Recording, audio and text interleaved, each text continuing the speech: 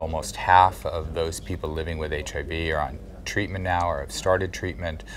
We've lowered infection rates in many parts of the world.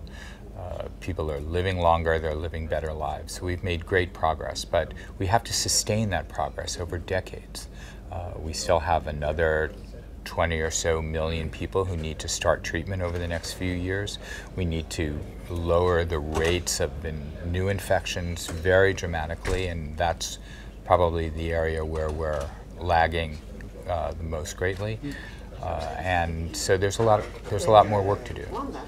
Our main message for the conference is that since the Fast Track initiative was started in 2014, we've learned a lot about how to do things, what's working, what isn't working. And so what we've done here at the Joop Lang Institute over the last year is held 7 meetings to look at what are the challenges that we're facing based on the data that we've seen over the last 4 years and begin to talk about solutions to those challenges.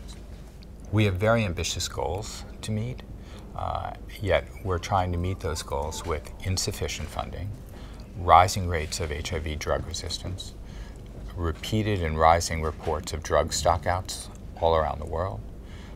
We know that we haven't reduced new infection rates enough, particularly amongst key populations of men who have sex with men, sex workers, and drug users. We have growing threat of new infections among young adults and adolescents, particularly young women and girls.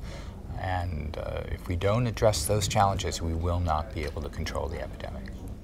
We're asking all of the participants at this session to have honest, frank conversations about what's not working and how are we going to address the shortcomings that we're facing.